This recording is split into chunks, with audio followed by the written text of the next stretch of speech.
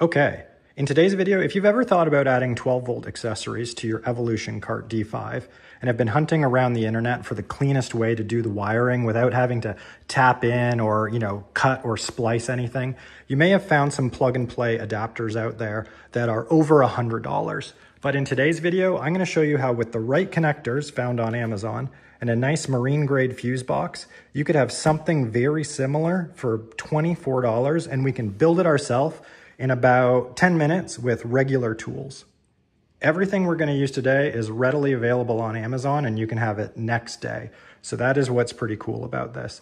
All the links are going to be in the description below, and you're going to want to click on those exact links, especially for some of these connectors, because these are ones that I've had to order a couple different versions and find the right ones with the right pin offset so that it's plug and play into our Evolution cart. So we can just clip it in and have our wiring set up. So make sure if you are going to follow along with this tutorial that you use the exact links for some of these T connectors and different products.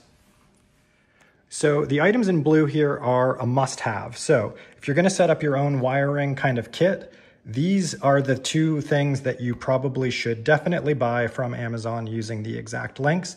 And the other stuff you might already have in your garage and you might already have kicking around if you want to get a little bit more fancy. If you don't, I'll provide the links to the ones that I'm using, but you may have these type of things already at home. So the most important one is this package here. And so this comes pre-wired with the ends, and we're going to use this to create a pigtail connector, allowing us to unplug the adapter that's in the back plugged into the controller. So it's actually in the voltage reducer where it takes 47 volts and brings it down to 12.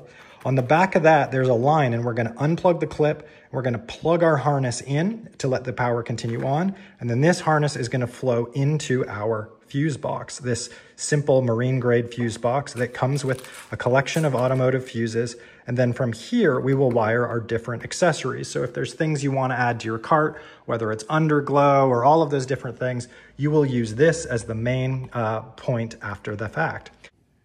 Okay, so once you open up your bag of connectors, you'll get about 50-50 male and female sides. The male side that goes inside the female side has a little pin on the top, and this will be what is on the voltage reducer inside the cart that's closest. It'll look something like this, of course. Now, it's going to have a green and a black wire on your voltage reducer side. So to make our pigtail, we're essentially going to make a new end that plugs into that, and then this end will plug into our existing wire. And then what we're also going to want to do is duplicate it so that we can have our own end. So our pigtail will essentially do something like this. It will allow for a pass-through, and then we'll have our own port that we could build our own cable later. I'm going to show you how I make my own cable later to plug into that port using the other end and go down to our fuse box. But for now, generally a pigtail will allow a pass-through of the existing plus a new port for us to use. So we're going to put those all together. Okay, now before we wire it all together, because the ends are on it, it's important to remember if you are going to use shrink tube to put some shrink tube on first. So I've put two versions of shrink tube on this side and some heat shrink solderless connectors on this side, getting ready for it to go. And on this side, I put one bigger piece of shrink tube over everything, and we're going to pull that back over and shrink it down on top of the connections once it's done. So before you twist everything together, you can't get your tube on afterwards, so it's best to kind of set things up this way, be a little bit prepared, and now we'll twist it together and we'll heat shrink it down, and I'll show you what it looks like when we're done. All right, once you feed these on, you're going to want the grip sides to be on each of the wires still, and then the solder pretty much right in the center. We'll heat it up and get those shrunk together.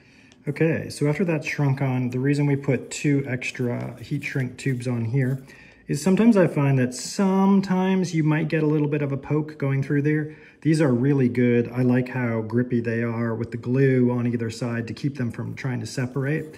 But just having one more protection layer on top of each is really quite nice. So we're gonna heat shrink those down now just to add an extra layer of protection between these two. And then we'll slide this one over the top and hold it all together.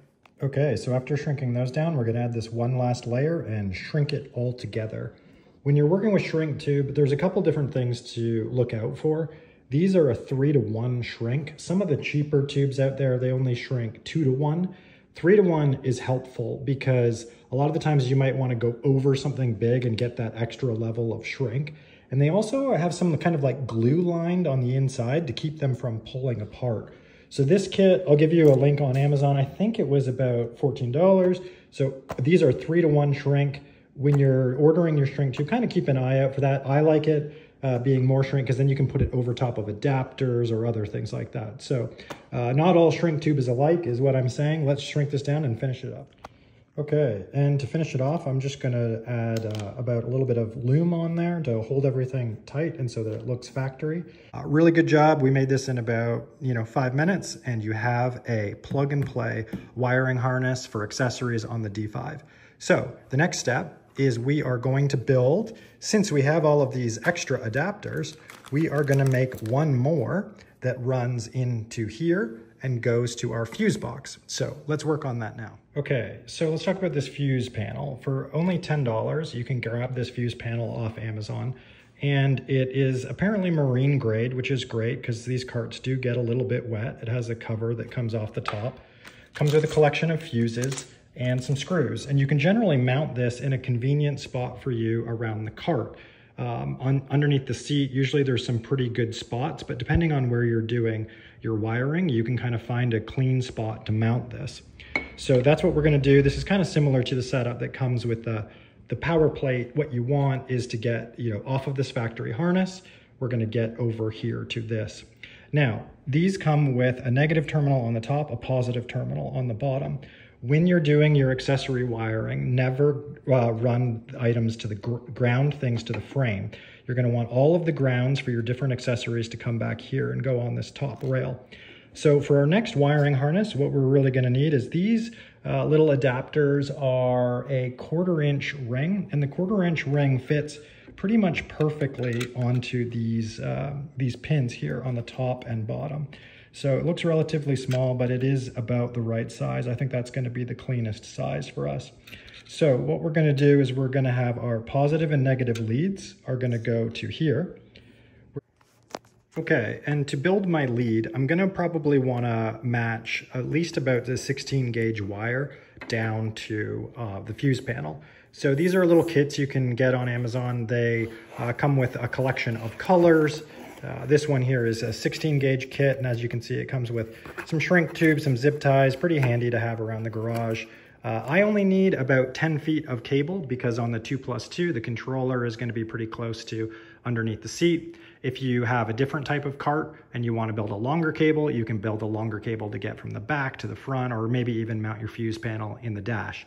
So it's up to you how you build it, but I'm going to build about a 3-foot cable that is going to get me from my our new fuse line to these ends, which will wire to the fuse panel. So let's work on that now. Okay, so we've done our same heat shrink connectors on here, and we're going to slide over the heat shrink and just seal those up. Now, if you want to get fancy, you can get this loom braided wire cover off Amazon also. This is a 1/3 inch or 8mm size. It's about the right size, a little bit thick, but to cover the wires as well as our connector. So I'm going to feed that over top before I add my ends to the end and make it look nice and clean. Okay, that's definitely the right size to fit over about 2 wires and have that splice in the middle. You can see here where it gets a little bit thick, but if you are going to buy the loom, I would go with that exact size. I'll give you a link in the description to that size. So I'm going to put a little bit of a heat shrink tube at the top here, and then another heat shrink tube down here, leaving a little bit of space because we need this positive and negative to go to different sides of this terminal block. So we're going to leave a couple inches at the end here of the red and white so we can see and mount that up. Okay, and with that, we have built ourselves our own fuse box accessory cable. So we have a nice end to plug into our pigtail adapter here, which will be backed by the controller. We'll route this through with the braiding. It's nice. You don't need to worry about it getting rubbed up against if you're routing it or zip tying it over the seat.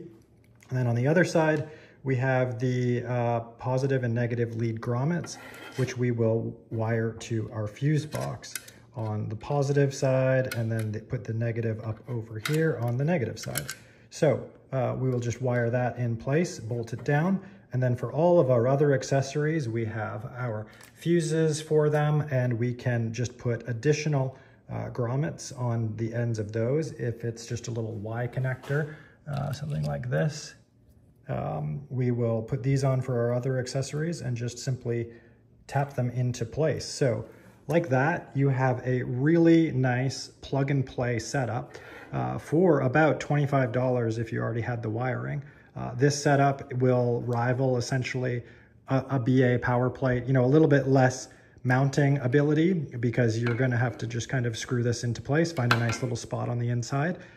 But outside of that, from a functionality perspective, you are able to make your own plug and play wiring harness for accessories for just around $25. So I hope that helps somebody. If you have questions, let me know. But this type of setup now makes it super easy when you go over to the cart. You're not, messing around. Sometimes the access is even tough to see or get tools over there. So now all you really have to do is unplug an adapter and plug in two, and you're good to go. Cheers. Okay, before we end, I just wanted to show you one more time where we are putting this and where it's tapping into the cart. So you're gonna go onto your cart, and depending on your model, you're looking for that silver box right there. See that silver box? That is the voltage reducer. You can see on the back, it is taking in 26 to 60 volts, and it's converting it to 12 volts. So this box with the fins right here is what we are looking for. Now, the plugs are on the other side of it. So you can see coming out of the back, there's a green wire, a red wire, a yellow wire, a black wire, and they're coming out of the back. And there's two clips on the back of there. So we're not going to use the one that is red and yellow. We are going to look for the other one, which is the green and black. You're going to unclip that, and you're going to put ours in. So that's the spot you're looking for. You're looking for the box that looks like this. Should be somewhere close to your controller. And it is the one with the green and black wire on it that you're going to plug in to your harness. So again, you're going to unplug it. You're going to stick in your side, and then you're going to plug it back in to the stock side. And then this is giving you our own magic wiring harness, which you can plug in here and route down to your fuse box. And just like that, you've made a setup for your cart. So that's where it's at. Any questions, let me know.